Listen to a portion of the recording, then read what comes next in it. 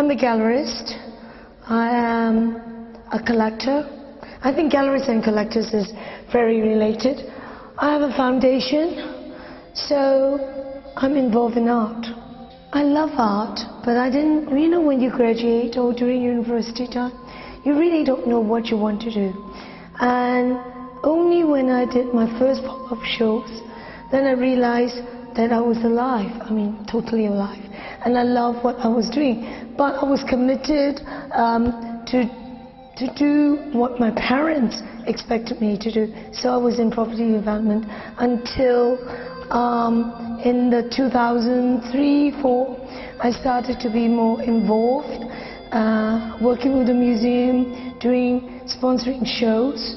And then I opened my physical gallery, first a design gallery in 2005, and then an art gallery in 2006. That's how it began. I think today, when we look at art, contemporary art, we can say that it is Western theory, Western contemporary art.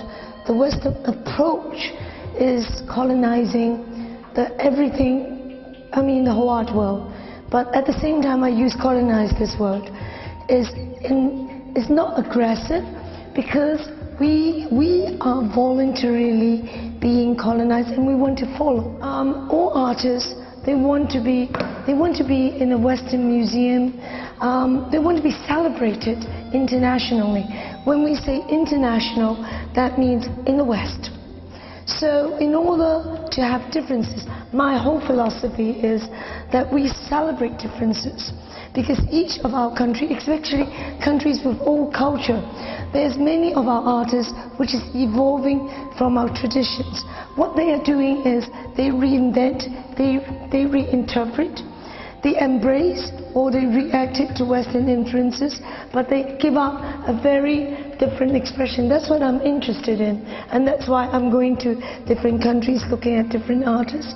Hopefully, I mean, we could not deny the Western influences, but I would hope that there are differences that we can now celebrate it to make the world more interesting in a way. So I'm looking at how Turkish artists taking from traditions and how they reinvent. I have one artist who is going to open a show with me. Yeah, so he's going to open a show with us in September in Shanghai, and we are coming for the art fair here to create to introduce Chinese art, international art in Turkey. I've never been to the art fair here, but my interest in it is because the gallery mission has always been creating a cultural dialogue.